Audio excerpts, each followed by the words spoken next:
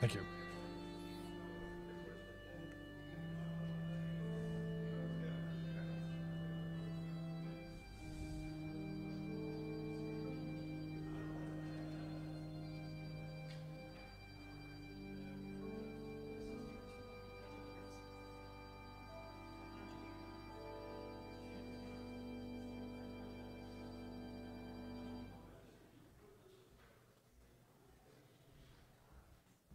Psalm 110, a psalm of David.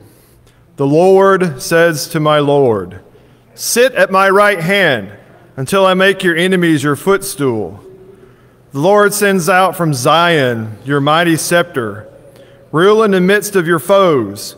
Your people will offer themselves willingly on the day you lead your forces on the holy mountains. From the womb of the morning, like dew, your youth will come to you. The Lord has sworn and will not change his mind. You are a priest forever, according to the order of Melchizedek. The Lord is at your right hand. He will shatter kings on the day of his wrath. He will execute judgment among the nations. Filling them with corpses, he will shatter heads over the wide earth. He will drink from the stream by the path. Therefore, he will lift up his head. Amen. Let's all stand and sing Emmanuel.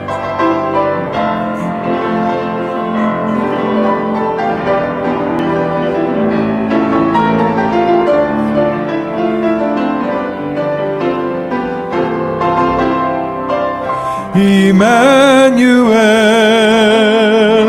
Emmanuel,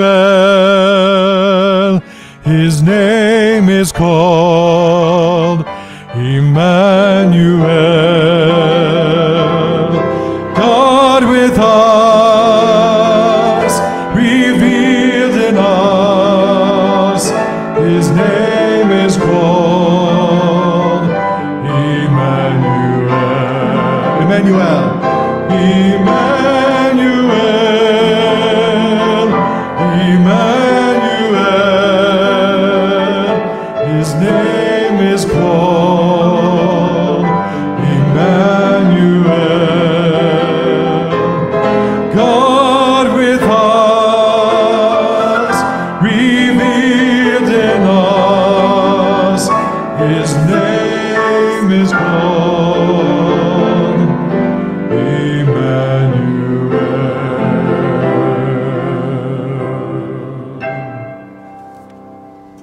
Be seated. And welcome this morning on our second Sunday of Advent. It's a great day to be together, to worship, to visit, to fellowship, and to prepare for the Christmas time when we welcome the birth of Jesus. If you are visiting with us for the first time, please take your bulletin and fill out the card and drop it in the offering plate when it comes by. We'd love to hear from you and know more about you. If you're watching with us on Facebook Live, we welcome you. We would love to see you in person. Come back and join us and enjoy this beautiful setting with the decorations and the holiday spirit that's here inside our sanctuary. We are glad that you are worshiping with us. So let's continue with Carol of Advent, O come, Emmanuel. Let's stand and sing, please. Thank you.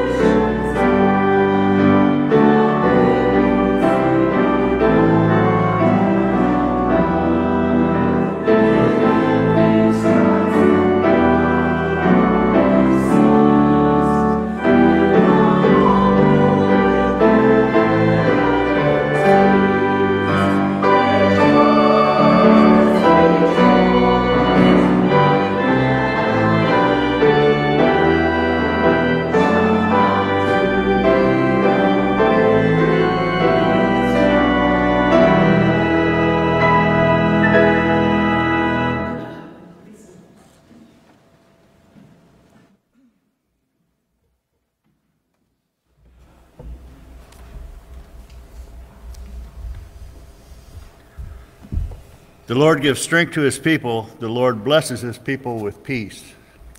I will lie down and sleep in peace. For you alone, O Lord, make me dwell in safety. I will listen to what God the Lord will say. He promises peace to his people, his saints, but let them not return to folly. Turn from evil and do good. Seek peace and pursue it. Therefore, since we have been justified through faith, we have peace with God through our Lord Jesus Christ. Glory to God in the highest, and on earth peace to men on whom his favor rests.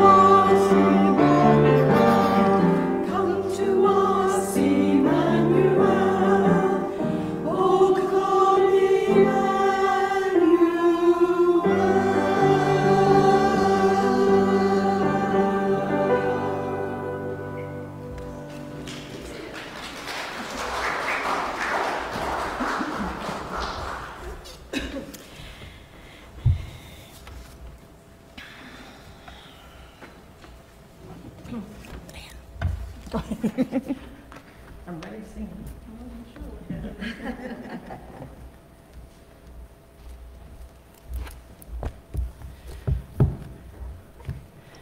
I'm reading from Isaiah this morning, chapter 9, verses 2 through 7. The people who walked in darkness have seen a great light. Those who lived in a land of deep darkness, on them light has shined. You have multiplied the nation, you have increased its joy. They rejoice before you as with joy at the harvest, as people exult when dividing plunder. For the yoke of their burden and the bar across their shoulders and the rod of their oppressor you have broken as on the day of Midian. For all the boots of the tramping warriors and all the garments rolled in blood shall be burned as fuel for the fire. For a child has been born for us, a son given to us. Authority rests upon his shoulders, and he is named Wonderful Counselor, Mighty God, Everlasting Father, Prince of Peace. This is the word of the Lord. Thanks be to God.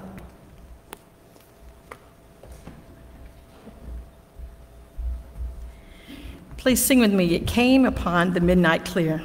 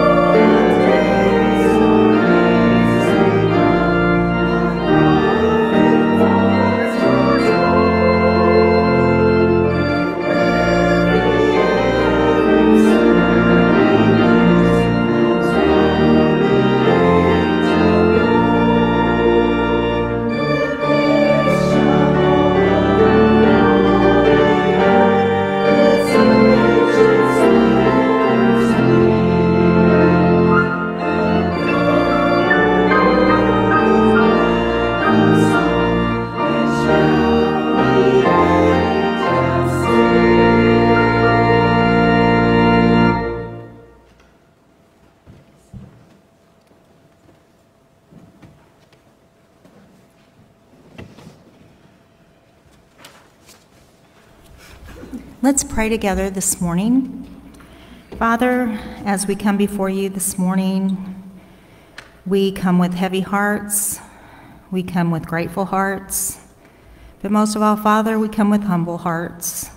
Lord, we are so thankful for the hope and the peace of this season. We are so thankful for the gift of your Son. We pray, God, that you would be with the many needs of our church, with the many needs of the people of our church, Lord. You know each and every one of those, and Lord, may each of us make the commitment to pray for each and every one of those needs every time we come before you. Lord, may you give us each a heart of Christmas, not of the presents, not of the commercialization, but Lord God, of the heart of which you sent your Son as a child to grow and live among us on this earth, to be sent to the cross that we may know everlasting life. Lord God, I pray that you be with this service, that you open our hearts and minds to what Dr. Gentry has, what you have given Dr. Gentry to give to us. Lord God, just be with each and every one of us. In Christ's name we pray. Amen.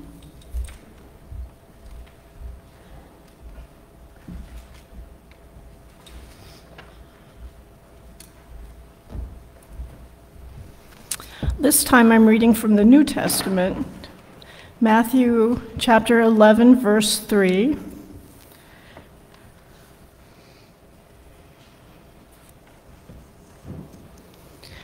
Are you the one who is to come, or are we to wait for another?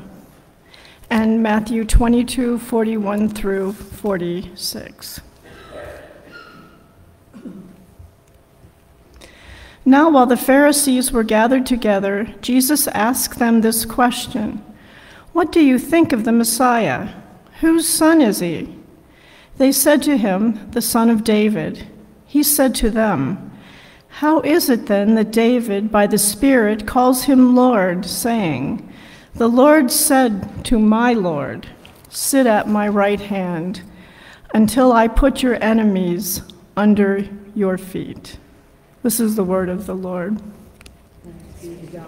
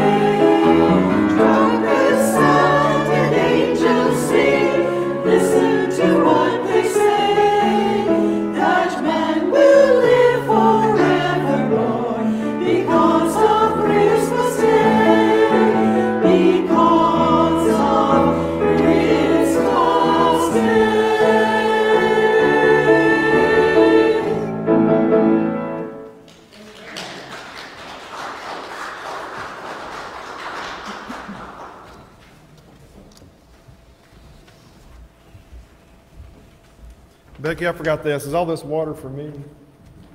Okay, because I'm almost drunk all of it, so. Makes me think of Snoopy, right? Does anybody know that? When the Peanuts, who is it that faints? And Charlie Brown says, Snoopy will get some water. He runs and gets water, and he drinks it right in front of the girl that's fainting. While I'm thinking of it, I wanted to give just a short plug for our global mission offering. I took a group of students yesterday to help Sasha and Mira in their food pantry distribution they do every Saturday in South St. Louis, and it's always a good mission trip, service project trip for students. And so they're supported by this offering, so that's all I'll say. Just don't forget giving between now and the end of the year. During these Sundays of Advent, we're looking at what's often referred to as the throne names from Isaiah 9:6 that were applied to Jesus by early Christians and also made famous centuries later by Frederick Handel and his Messiah. And last week we looked at Wonderful Counselor, and today we're looking at the title Mighty God. And when applied to Jesus, the term mighty God has been a sticking point for a long time for many folks when they consider Christianity. Christianity has long referred to Jesus as God in the flesh, the incarnation. And most Christians, it's probably fair to say, are Trinitarians, believing in the Father, Son, and the Holy Spirit, right? Although not all Christians, but most of them. And 3 in 1, the Trinity. And those of us who are familiar with the faith may forget how much of a struggle believing Jesus as the Son of God may be for a lot of people. For the Jews, for example, the second commandment is hugely important. Thou shalt have no other gods before me. How can a human being be God? Wouldn't that be a violation of the second commandment? Shouldn't we be careful in whom or what we call God? Which is an important question, I think. So when you read much of the New Testament, you can imagine how so many of the Jewish folks struggle with this notion of the divinity of Jesus. Same's true with our Muslim friends who have a similar perspective as the Jewish faith. Islam embraces radical monotheism. The Shahada, the call to prayer every day, proclaims there's only one God and Muhammad is his prophet. And our Muslim friends believe very much in Jesus as a prophet and honor him as such, but reject any notion of the divinity of Jesus or the idea that Jesus can forgive sins. For them, that's blasphemy. Only God can do that. And when thinking about other religions, and thinking about the incarnation, I'm always surprised to think that the divinity of Christ gives us a lot of common ground with our Hindu friends, even though we often don't have a lot of common ground with them. Hindu has millions of gods, several of them more popular than others, and often localized deities. But Hindus will tell you that the God they worship is just a path to the divine, a conduit to the one true creator of all things. And so Christianity reveals that Jesus likewise certainly is a path to the divine, but Christians would say he's the one who reveals the complete fullness of God, the complete fullness of the creator in one life, in one human life. So looking back at Isaiah, the term mighty God is a royal title, and we have to consider, what does this have to do with the rulers of Israel, the title of kingship? In the ancient world, kings were often deities or demigods before the people, like the pharaohs of Egypt, and believed to represent the people before God. And the king of Jerusalem would not have been considered a deity, but was the direct gift of God to the people where God had invested divine power. And you see this story of the monarchy of Israel. The people cried out for a king in the book of Samuel, and God gives them a king who helps deliver them from the Philistines and other enemies. But first he's Saul, who doesn't work out so well, and so then God replaces Saul with David and gives the people a new dynasty that is to last for generations. So the ideal king of Israel would be led by God, who would be successful as a warrior king, but also in economics and agriculture and establishing justice throughout the land. The king of Israel may not have been a deity, but the king did have a priestly role. When David brought the Ark of the Covenant to Jerusalem, they made a sacrifice every 6 steps of the way. When Solomon himself offered sacrifice in the temple, when the temple was commissioned. And so Israel, like other nations at the time, believed that the king was a representative of God, between God and the people. But in the Israelite tradition, the king was also defender of the poor, the needy, and the oppressed. The king's role may have been celebrated, but the king was only an instrument of God who uses the term king to do wondrous things, which also makes us think of the wonderful counselor from last week. The king of Israel was believed to be a gift from God and connected to the divine. And this begins with the idealistic and hopeful expectation of birth, of looking for a new king, one to deliver. As Isaiah says, "For unto us a child is born, and to us a son is given." It's easy to get bogged down with these titles and neglect the context of the passage. Even in this same verse, in verse 6, "For unto us a child has been born, a son given to us." It's about the birth of a child, the hopeful expectation of a new baby, and then ultimately a new king. Martin Luther, just a few years ago in 1531, in his Christmas message, said, "It's like when women approach a baby's cradle and say, 'Oh, a baby, what is it?' And I answer, 'It's a boy, and he's ours.'" What an incredible thing to say. That all of us should somehow be the mothers of whom we have not carried in our womb, talking about Jesus. He is given to us as though he were our own son. How proud and honored we are that he is our son, that he belongs to us. But it is not enough that he is born to us, he is also given to us. What does given mean? He is a pure gift, a present, and there is nothing I have to give or pay in return. Thus, the child born was a gift of God's grace to us, according to Luther. So who among us has witnessed a birth?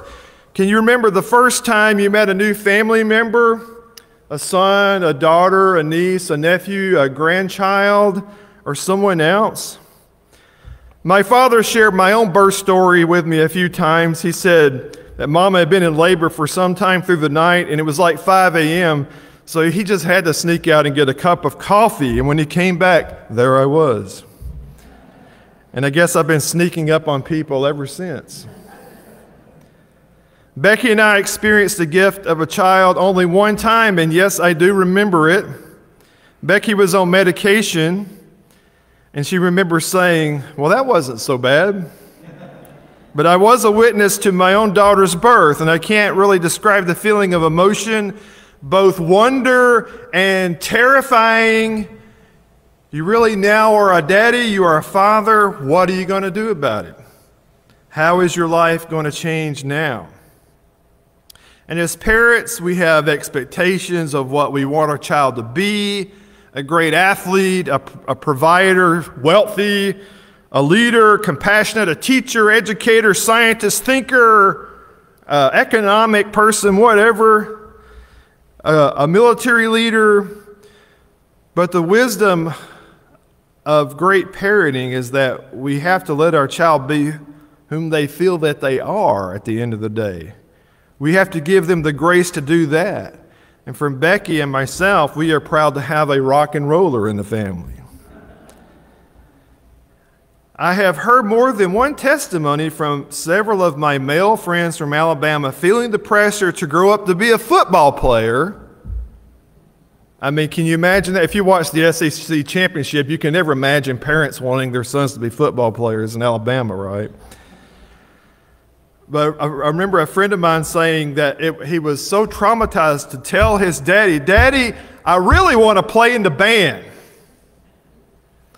And the grace of a father to say, "That's fine, son. You be the best tuba player, piccolo player, whatever instrument you pick up, you be the best you can be, and I'll support you all the way." What grace that requires, whatever it is. Likewise, there were messianic expectations of what a king was supposed to be like, but Jesus didn't always live up to that. Jesus didn't always live up to messianic expectations. In the Synoptic Gospels, there's what we call the messianic secret, where Peter and others will say, "Well, we believe you're the Christ," or some miracle will lead people to say, "This is the Christ." And Jesus is like, "Shh, don't tell anybody about it, okay? Keep this under your hat." And I've always wondered, is that like how we really keep secrets? We say we will and we really won't in human nature? Or is it really, it's dangerous times when Roman rule and Messiah talk? Or maybe it's both, I don't know. But we have to let the Gospels reveal Jesus as he is, the nature of this kingship, even in this term, mighty God, from Isaiah. At the conclusion of the blessing of the loaves and the fish story from John chapter 6, Jesus realized that they were going to come about and take him by force to make him king. And so Jesus withdraws again to the mountain by himself. That's not his role. That's not his intention. The nature of Jesus' deity is unlike that of political royalty. Jesus rejected the political nature of kingship again and again. And there were many revolutionary and many messiahs that came before and after Jesus. The Gospel of John makes the case more direct, really. The I am statements of John: I am the bread of life. I am the light of the world. I am the gate. I am the good shepherd. I am the resurrection and the life. I am the way, the truth, and the life. And I am the vine. That's 7 if you counted them, right? Before Pontius Pilate, Jesus answered him when Pilate suggested that he was a king. Jesus replied, "My kingdom is not of this world. If my kingdom were from this world, my followers would be fighting to keep me from being handed over. But as it is, my kingdom is not from here." If you are slow to embrace the nature of Jesus in this way, you're actually in good company. Matthew presents us with 2 examples. The one is from John the Baptist in Matthew 11, where Anne read the verse. The great prophet and preacher in the wilderness, baptizer of Jesus, was imprisoned for publicly criticizing King Herod Antipas' relationship with his brother's wife. And Herod did not take public criticism from prophets too well. And so John's disciples must have come to John the Baptist and told him of the activity of Jesus and his own disciples. And it seemed a little bit different. They didn't baptize like John did, for one thing. And so John is sitting in prison day after day scratching his head because maybe Jesus didn't answer all of his questions and meet all of his expectations. So he sends out this word through his disciples to Jesus: "Are you the one? Are you the one? Are we to wait for another one?" Jesus' reply did not really answer John directly. "Go tell John what you see and hear. The blind receive sight, the lame walk, the lepers are cleansed, the deaf hear, the dead are raised, the poor have the good news brought to him, and blessed is anyone who takes no offense at me." People had various messianic expectations, but Jesus proclaimed himself as a healer. And no one really expected that kind of Messiah. John the Baptist had to come to terms with that regarding Jesus. And Jesus not giving an exact theological answer to John's disciples, but he gave more of a show me kind of answer, basically saying, look and see what's happening, come and see for yourself. The time of salvation has come. Participate in it yourself to see. After Jesus' response, answering John the Baptist, he continued to affirm John and proclaimed that he was Elijah to come. And if John was Elijah, Jesus was inviting his audience to consider that he was the one. We see this echoed in the first chapter of the Gospel of John, where Philip says to Nathanael, "Hey, we found the Messiah." And Nathanael's like, "Where's he from?" Philip's like, "He's from Nazareth." He's like, "Nazareth? What good has come from there?" And Philip's, "Come and see for yourself. Come and see for yourself." The second example from Matthew considering Jesus' divine nature is from this text that Anne read for us in chapter 22, where Jesus had been interrogated continually by this group of Pharisees. And Jesus responded with his own question after dealing with many other questions from the Pharisees there, from Psalm 110. And Jesus quoted from Psalm 110, which is interesting that this psalm or this verse from Psalm 110 is more quoted or alluded to in the New Testament than any other verse in the Old Testament. It's also referred to in the Apostles' Creed that Jesus is seated at the right hand of God. We Baptists don't acknowledge the affirmation of creeds, but we must acknowledge that a lot of our Christian folks do and have for a long time. So that does make it important to note. The Pharisees were silent because they were forced to consider by Jesus that the Messiah would come in real time. And when this did occur, the Messiah would be greater than David. And at first, the verse seems to be a paradox, but the Messiah greater than David would also be a descendant of David. And even more importantly, just as the kings of Israel were considered to be gifts of God, behold, a child, the Messiah, would also be God's son. And this is echoed back in Matthew from the very voice of God at Jesus' baptism. This is my beloved Son. Listen to him. So in these two instances from Matthew, Jesus confronted different expectations of what it meant to be Messiah. He was not hedging on the answers, but pushing his questioners to consider the authentic reality of what they were facing. Christianity at its best is invitational. You know, we always give a response hymn. It invites people to respond. The faith invites others to discover what God is doing through Jesus and through the world today. And the best way to discover Jesus is to check out the claims for yourself. Have you ever considered the name Jesus Christ?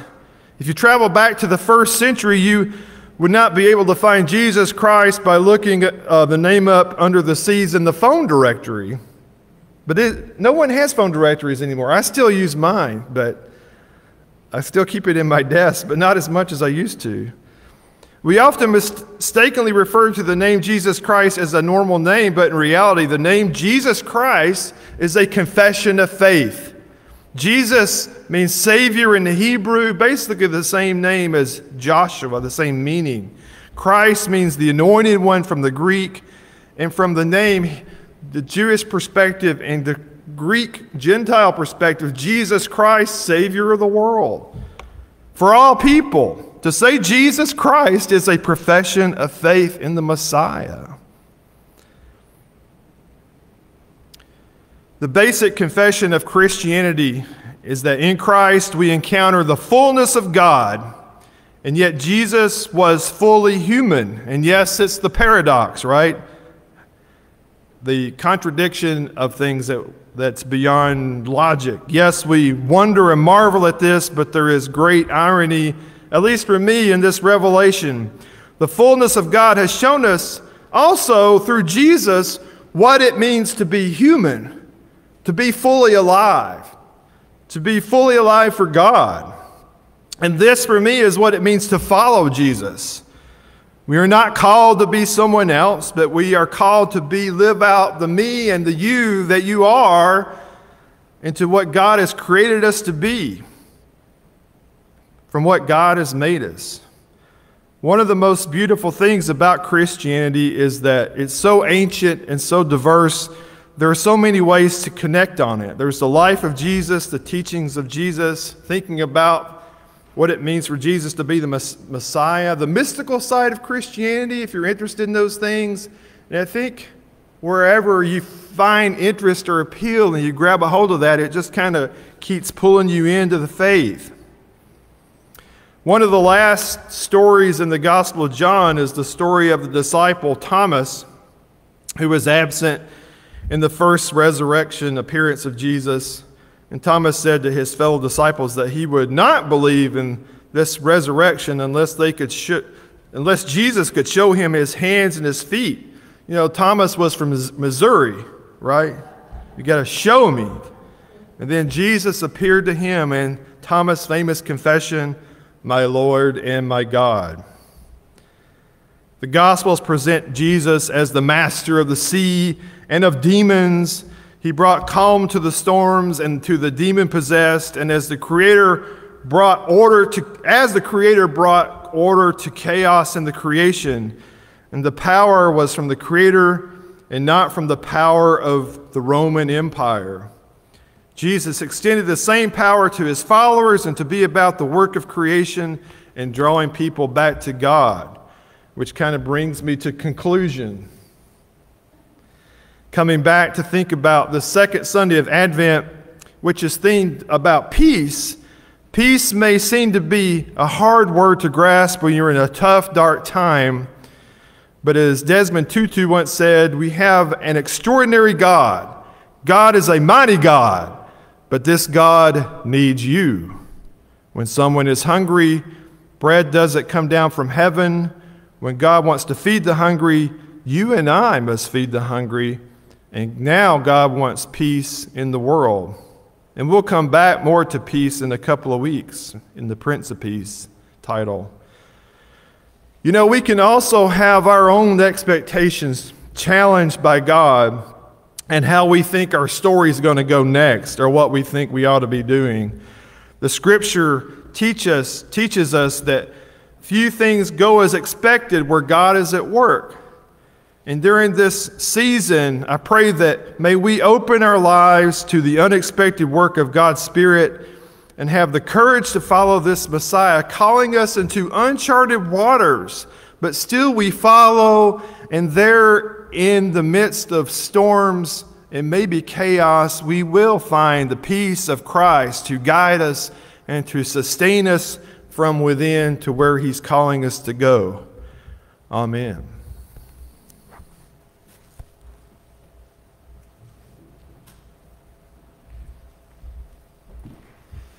Let's stand together, please, as we sing, Hark the Herald, Angels Sing.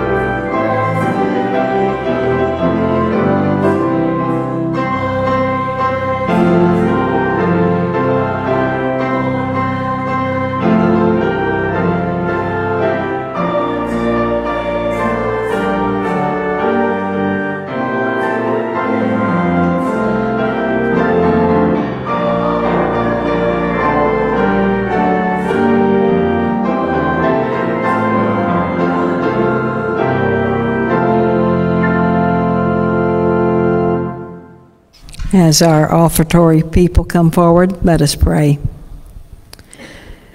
Dear Father, we thank you so much for all the blessings that you have given us, especially during this Advent season. Let us look forward to the coming of the Christ child and to Jesus in the future. We lift up to you those that are in need, those who are fearful, as we know you have told us to fear not. We lift up those that are ill and ask for your healing touch and comfort to the family and wisdom to those that are ministering to them.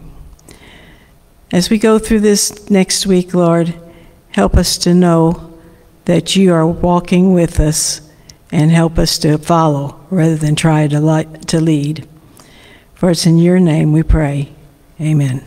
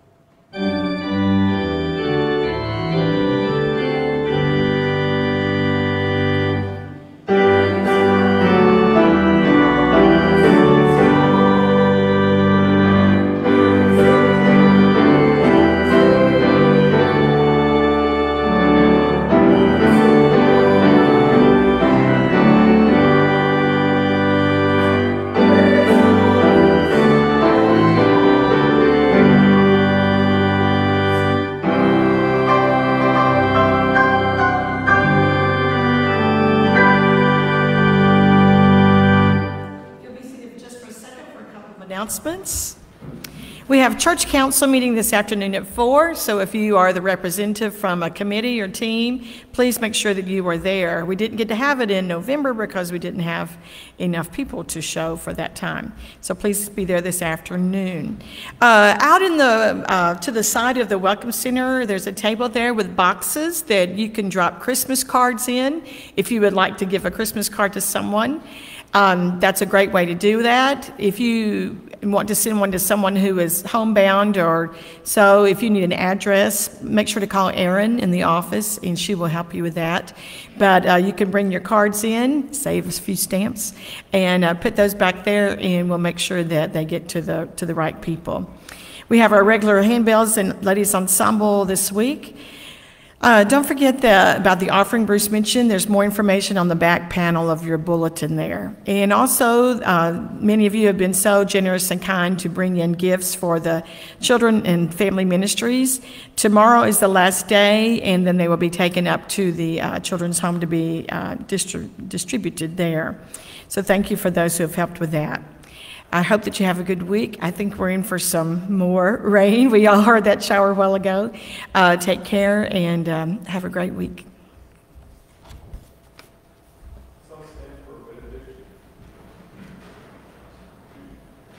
And the peace of God, which passes all understanding, shall keep your hearts and your minds